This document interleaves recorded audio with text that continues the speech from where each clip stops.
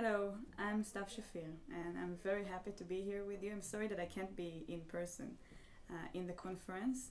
I know it's a very important one, but we're in the middle of a very busy and hectic Knesset session, so it's important that I'm here in Israel, and I'm happy to answer the questions that you posted.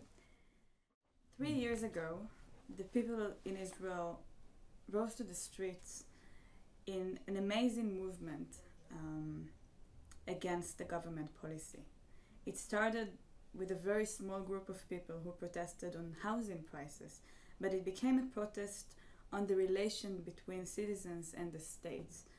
It spread into the whole of Israel with 120 tent camps all across the country, protesting for social justice, talking about housing, talking about work relations and the job market, and talking about the relations and the responsibility that the government has on the people, what the government is doing with our tax money, how the government is taking care of social services, what is the future of social services in Israel. And after a few weeks, it became the biggest protest movement that Israel had ever known, with 500,000 people protesting in the biggest rally that happened here since the establishment of Israel. Just to get the comparison, the equivalence of 500,000 Israelis on the streets would be 19 million Americans on the streets.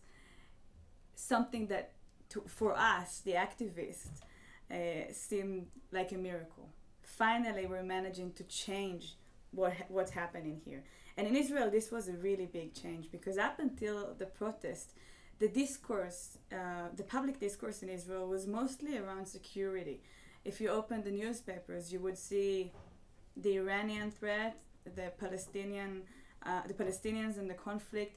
Normally, Israelis would not talk about their day-to-day problems, about their jobs and about their problem to go to the supermarket and get food, and their housing problems and the lack of ability to even rent a house in normal conditions. But then the protest finally got people to talk and discuss the most basic day-to-day problems that we have in our lives, and to get together around common issues. After a really big wave of that protest feeling, and with us feeling that finally something is about to change, we felt a huge disappointment. The government, not only that it didn't change anything in relation to our demands, it also made everything that it could in order to stop the protest, starting by establishing a committee, a governmental committee that was made. It was called the Trachtenberg Committee. Maybe some of you have heard of it, that was intended to block any criticism on the government, creating the sense as if the government is taking care of the problems, but while not actually doing that. The second thing was to stop the protest violently by using police force against us protesters and threatening us that if we protest on the street, we will get arrested. While the protest movement kept being non-violent, the government used very harsh violence against us. And then we had to make a decision. A year after the protest, I made a decision to get into politics, to get into Knesset, and try to change things from the inside. It wasn't an easy decision, and I think that my fellow protesters around the world can understand that and identify with it, because we were not the only protest around. We know that there are solutions to the problems that we present, and we don't understand why the government is not adopting them.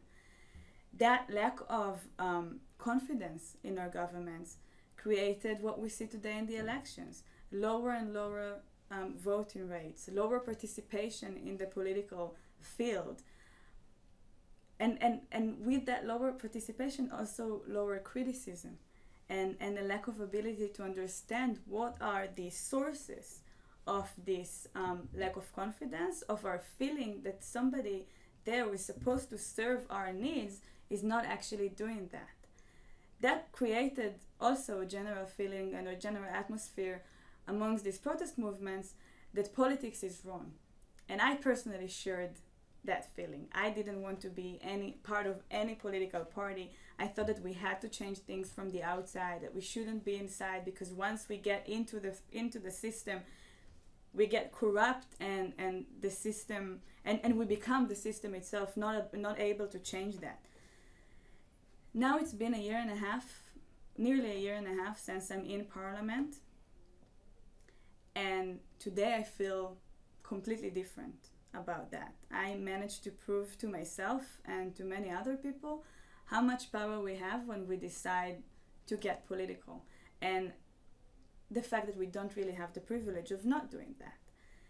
When I decided to run, I chose the most democratic party in my camp, in the leftist camp in Israel, the Labour Party, and I wanted to run and get elected democratically to show that it was possible. It's possible for a young person who came with no money and with no political power to get into that system and start to make changes. I got, as a member of parliament, I got directly into the finance committee. It's one of the most important committees within Knesset, and it's mainly dealing with the Israeli budget. It took me a year of a struggle in order to change dramatically the way that the budget system is constructed in Israel, to create for the first time ever transparency in that system, exposing the real priorities of the government around the budget, showing or giving the answer to all of those Israelis who asked, where is our money? How come we don't have money to put in these social services, to put in education and in healthcare and all of the things that we need? To give them an answer to that. I found that money, and now I can show Israelis exactly what we can do with that money that the government for some reason is not willing to do. Will the protest movement get back? It's something that is very hard to expect or to plan.